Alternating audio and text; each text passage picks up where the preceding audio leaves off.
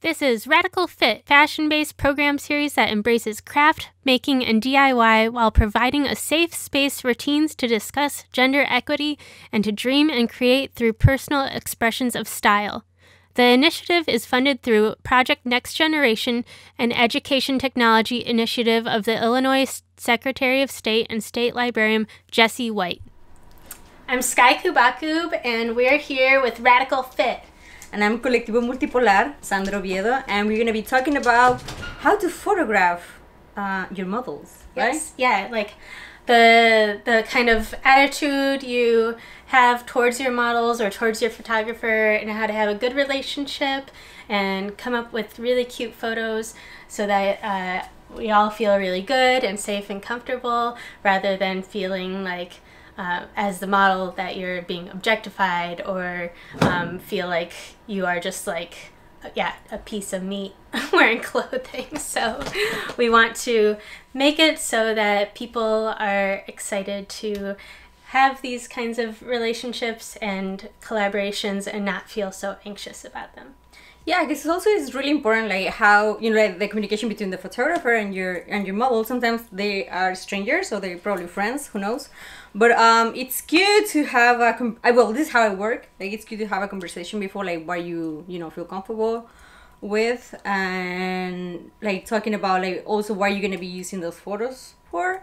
I like to have a conversation with the model first, so we can talk about poses, talk about the clothing and everything, the accessories they're gonna be using. So it's easier also for me to direct, and and it's about having fun also, I guess. Definitely. Yeah. And it's also like very much about talking about consent and things like that. Like, if you're a model who wants your photographer to like for me, since I want the clothing to always look really good, I like it when Sandra fixes things. Like if like one thing is like, kind of off on my clothing, I really appreciate when she fixes it so it looks perfect and we don't have to like do the photos over again, or she has to do like a gazillion hours in post-production editing to fix like just a waistband that's like flipped over or something like that. But like, so I like her touching me. I also like when she tells me like, oh, put your chin down, or like arm up, like to get the perfect pose. You might be a model who's like, I just want to do my own thing. I don't want you to tell me how to do anything.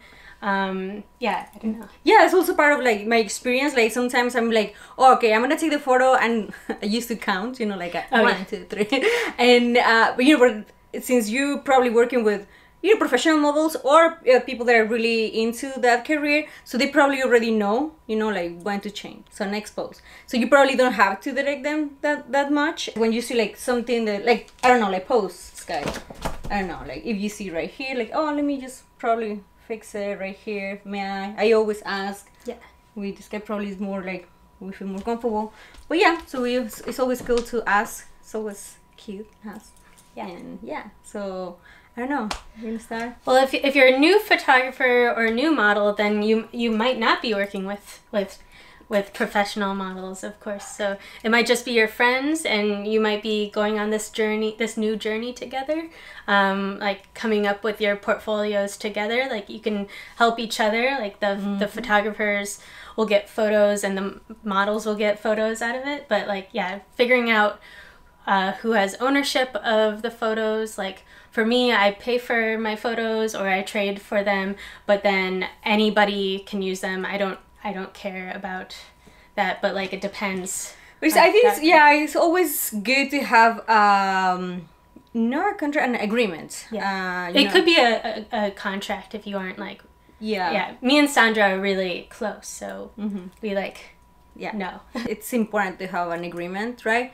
So you can use those photos in the future, on your website, and maybe for an exhibition, right? Like, people that can ask you, like, they probably like your photos and they ask you, so you don't have to go back like 5 years, from your work, like, oh, I need to contact this model. Like, what about they move? What about they, have their contact anymore? So, having that agreement, writing agreement, that you can easily find online, it's really easy. you know, they give you consent to use that image for, you know, for business or for your personal portfolio. So yeah, so that's good to have. And also in my experience, like I didn't start like taking photos of, you know, like fashion designers or garment designers. It was more like in the club.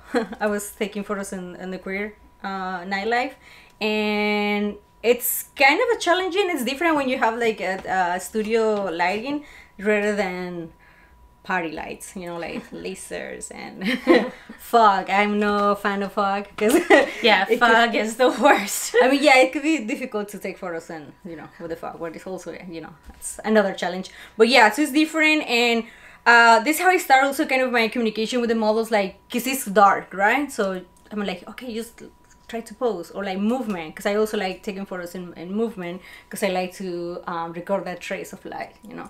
So yeah, and then is when I met Sky, and we start collaborating.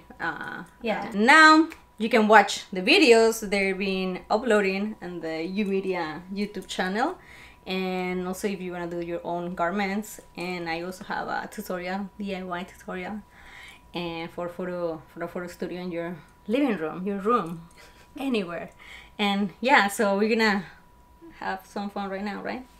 Yeah, okay. When you're posting things online or anywhere, always crediting the photographer, the model, the designer, everybody who's involved. Make sure to do it unless like a model doesn't want to be credited for like safety reasons, or like maybe they have a specific like modeling name. I mean, that's for anybody. Like, use whatever name is safe for them, because like if they're a new model and maybe they're trans and not out to the parents yet, and they don't want you to like dead name them, but they also don't want you to, you know, out them. So you might not credit them in cases like that, but definitely you usually are crediting everybody. Also, I learned when I started working with this guy, image description, super important. Yeah, so doing image descriptions and or audio descriptions depending on what it is, so that blind and low vision folks can understand what's going on in the photos. So like for me, it's really easy for me to do image descriptions. I already kind of was doing them before I even officially knew about them, just because people would see like a photo of me with all this different stuff and they'd be like, what is even going on? Why are you wearing this? Yeah, what is happening? So I'd be like, oh, this is like a crop top and a skirt and a collar and things like that. And then I would like talk a little bit about how it looked and the, you know, of course the designers and things like that.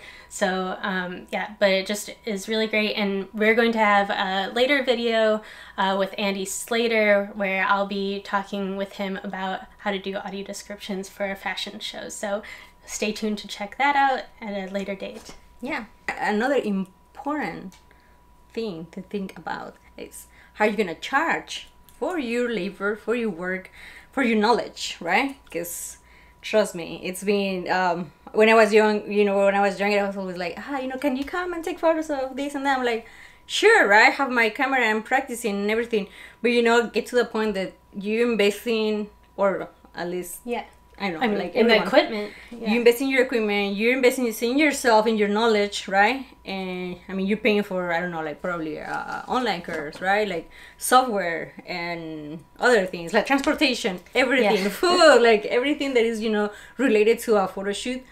You should know how to charge. Like for example, when I'm working with this guy, you know, we talk about that and it's like, okay, we can, you know, collaborate or we can exchange this and that, right? So, but this is that's an agreement that you get with the person that you're collaborating. But when you're working for, you know, like, I don't know, for a bigger events or especially like weddings or quinceas. Or yes, quinceañeras, when like, of course you have to charge, you know, like, you know, because you're gonna you want to make a living out of, you know, what you're doing. For sure. And I think, I don't know, it's my experience. Things are changing and people are like, when they approach you, like they're really like, okay, I have this budget. Mm-hmm. Are you, you know, like, do you want to do it? You need to think about everything that you invest in. And this is also probably in the future, or I don't know, like your business insurance or yeah, like, or yeah, because you know, like, I don't know how much is, you know, your phone, because if you're taking photos with your phone, like, they're already like $1,000. Yeah. So I mean, keep all the receipts, keep them for your taxes. You can write them off for your taxes. Like, that's so, I write off so much stuff. I mean, I write off everything for photo shoots too, even though I'm a fashion designer, but photo shoots are part of my advertising. So, and it's really important that you know that an artist needs to charge for the work, okay? An artist also, it's involved with, you know, taxes. It's involved with insurances, you know, like it's a lot, you know, because it's your business. And yeah, because sometimes we can think about like, oh, I'm an artist, and you know, like, I don't sell my work, my vision, it's not pure if it's, like, but no, like, forget about that. You know, you're an artist, and your labor needs to be appreciated, and the way they, you know, it could be is through money, right? Yeah. So yeah, it could charge. It can be money, it can be, but yeah, it totally depends. Like, yeah, if it's with your friends, like, I love making clothing for my friends a lot. I love making clothing for my friends more than I love making clothing for clients. So I'd rather make, like, you know, a whole wardrobe or something. Or, like, you know, I made a rule a long time ago that I wouldn't make stuff for theater because small theaters in Chicago were so bad at paying me. But there's a couple people that I will make exceptions for, because I know that they either pay me or respect me so well, or I, like, super believe in what they're making, that I'm like, okay, cool, I'm totally down. But you have to find a balance. Like, for me, I have a balance between things that I donate to, like, you know, making masks for Black Lives Matter protests, or for Brave Space Alliance, or things like that, houseless folks. But then, like, you know, for rich people, especially in the neighborhood I live in, I'm gonna charge them $35 for a mask because they have $1 million to $3 million houses. So definitely, like, you can make things sliding scale. You don't always have to charge a lot, but, like, if you know a place has money, like a university, feel free to charge them double, triple, the right amount, right? Whatever amount, yeah, like, whatever you think they can handle. It's nothing wrong with that. Totally. Yeah, and you know, the advantage of having your own business is that you take the decisions. So that's really good, and you price your own work. You know, like, someone says, like, you know, it's too expensive. Well, this is what it is. Yeah. And, like, learning how to say no early on. Yes. Don't overwhelm you, right? Oh my God. I mean, we both have that problem. Like, you know, it's hard to say no. Yes. I used to have a really hard time saying no to anything. I would say yes to everything. And then I got really good at saying no to things that I didn't really feel like went along with my aesthetic or my beliefs, like, you know, things like that. But then all of a sudden my clothing line got very popular, and then all the people wanted the things that went along with my beliefs and stuff, but it was just too much for me to handle.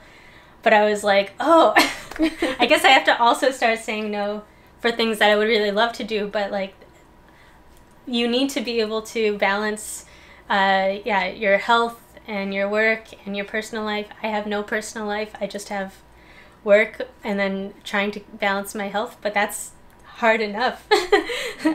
Yeah.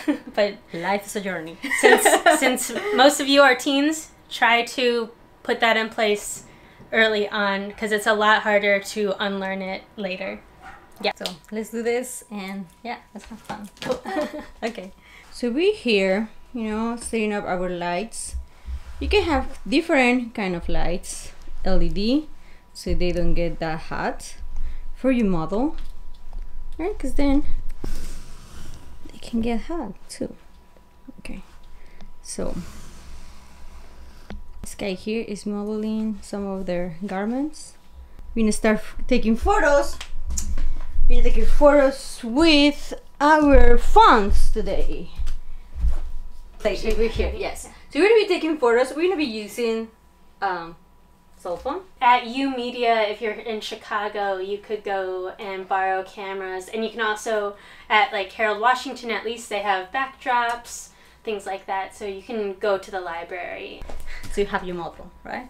Your model already know what they're doing, have their outfit. have different outfits. How many outfits are we gonna use today? Just 2. Just 2, okay? Yeah, but sometimes we do so many and it takes a lot longer than you ever estimate it to be. Never say this photo shoot is gonna be 1 hour. That's not gonna happen. Maybe. But yeah, okay, so but also yeah, like depending where you're doing it. If you're renting a space, you probably have to be, you know, like really on a timeline. But then have your models come already with their makeup on or something like that. Yeah, so this is what I'm gonna do. Like this guy's already they do ready? they makeup. They were in charge of the aesthetics, everything, so I'm just here with, you know, equipment. And we're gonna do this. So okay, Sky. So let me see. Hold on.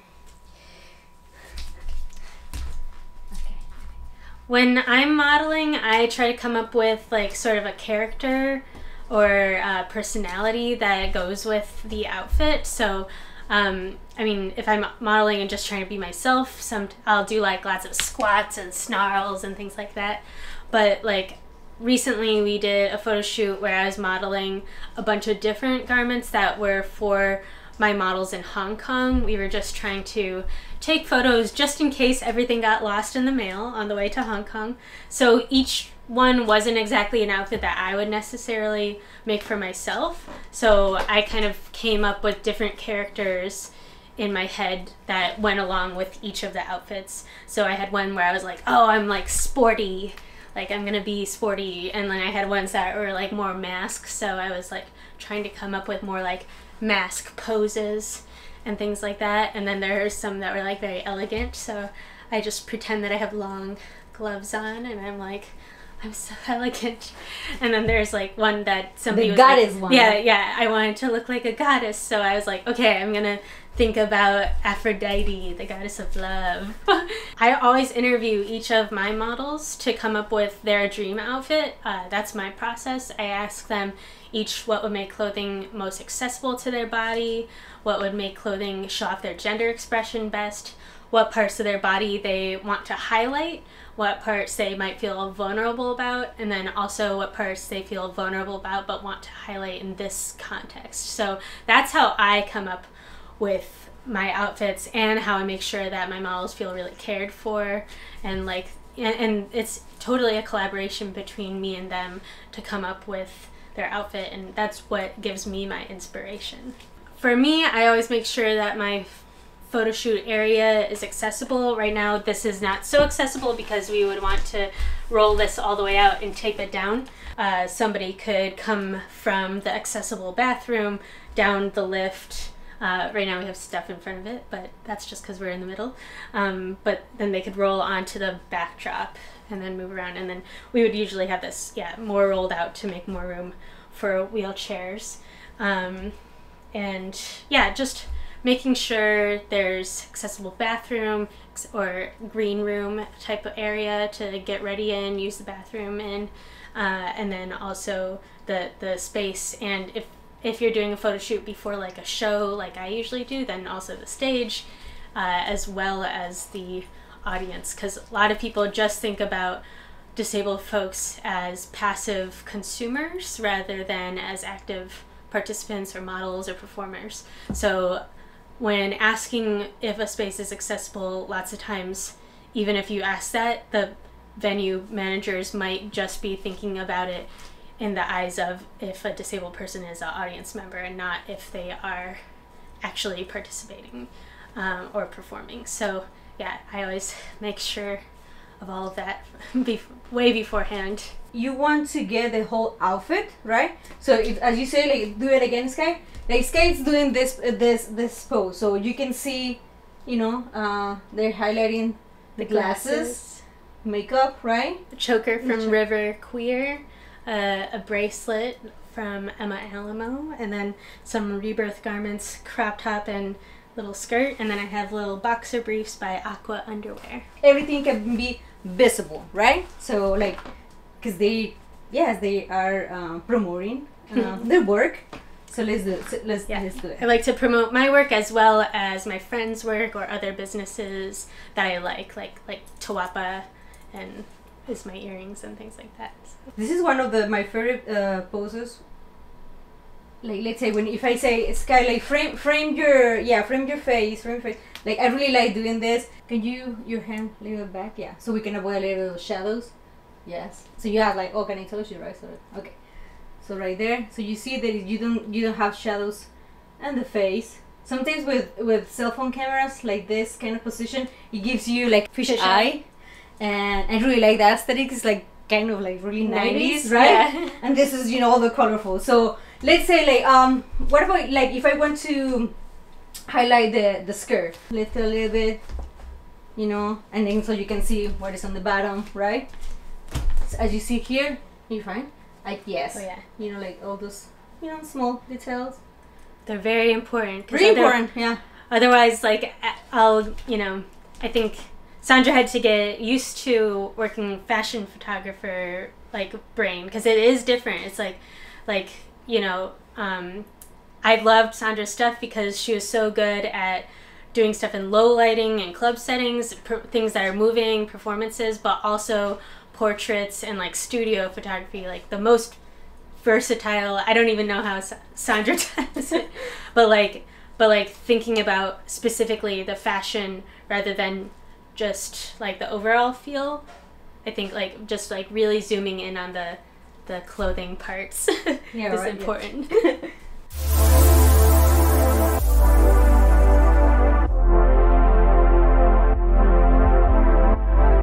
Let's photograph the back. So it's important to get this little, you know, like detail, like, because the people that are buying, they want to know how it's put on.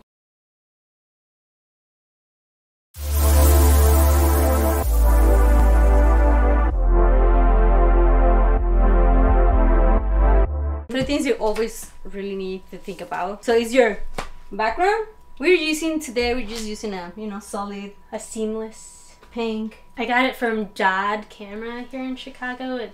They're the cheapest ones that I found. Your lighting and your props. Keep the shoes nice for the backdrops. Yes. Yeah, we're talking about background, lights, props. Talk about this prop. Yeah. Well, this is more than a prop. Yes, it's a Scout Tran from the Degenderettes. Makes these trans bats, and they also have ones in all different cool queer flags or queer anarchy flags, monster flags. So I really like them. I like queer weapon-ish type things, but also like yeah, a cute sport dykey. Yeah. In this case, you have accessories. Nasty Gem, which is like, yeah, a queer black vegan leather spiky collar artist. I have my pink scale mail headpiece that I made, and then some thrift store shoes that are exciting. And also think about an idea or a concept. I guess it's Pride Month, but like we're always queer. It's Pride every day. Pride every day. I do love the trans colors, so I have like some trans colors. I did just realize that these that my crop top, this is like a variation on the last crop top, but with a squiggle seam at the bottom. I realized that this checkerboard is in the pansexual colors, so yeah, kind of describing my identity, but anybody can wear these fun patterns. So yeah, this photo shoot I guess is like my small tiny pride collection since my shop has been closed because of my health.